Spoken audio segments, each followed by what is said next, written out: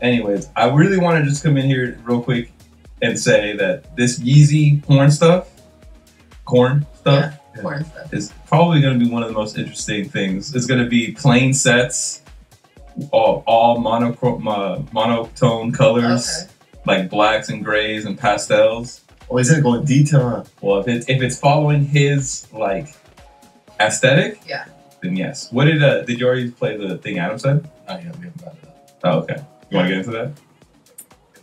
Okay, so Adam22 spoke to TMZ about Yeezy porn and said the main thing Ye could contribute to porn world would be adding to the aesthetic component by creating new imagery and bringing even more attention to the adult entertainment industry by being associated with it.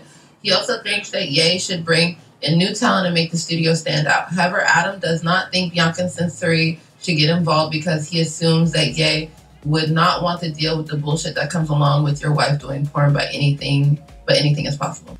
Now at this point in the video, the script is being laid out for us. This entire podcast was designed around the fact that TMZ ran into Mojo Adam somewhere in the streets and asked him a few questions about Yeezy getting into the corn industry that Adam is known to produce. I guess Mikey was in the back editing the clip and getting it ready for the show. So the hosts were on a mission to talk around the subject until Mikey entered to drop the bombshell of content that he's been on a mission to complete. I am completely making this narrative up as I go, but it's the only thing that makes sense from what I can see, and at the same time I can see the genius in this. Now I'm not saying it's genius to create fake drama or narratives with no evidence-based reasoning. But if you know you have a major topic you want to highlight, you should slow cook it and build up the momentum through a conversation that is on the same path. This is where Zan Princess and Mr. Raida get more credit for sticking to the topic and already shedding light on how they feel about it, before being swayed by what Adam has to say.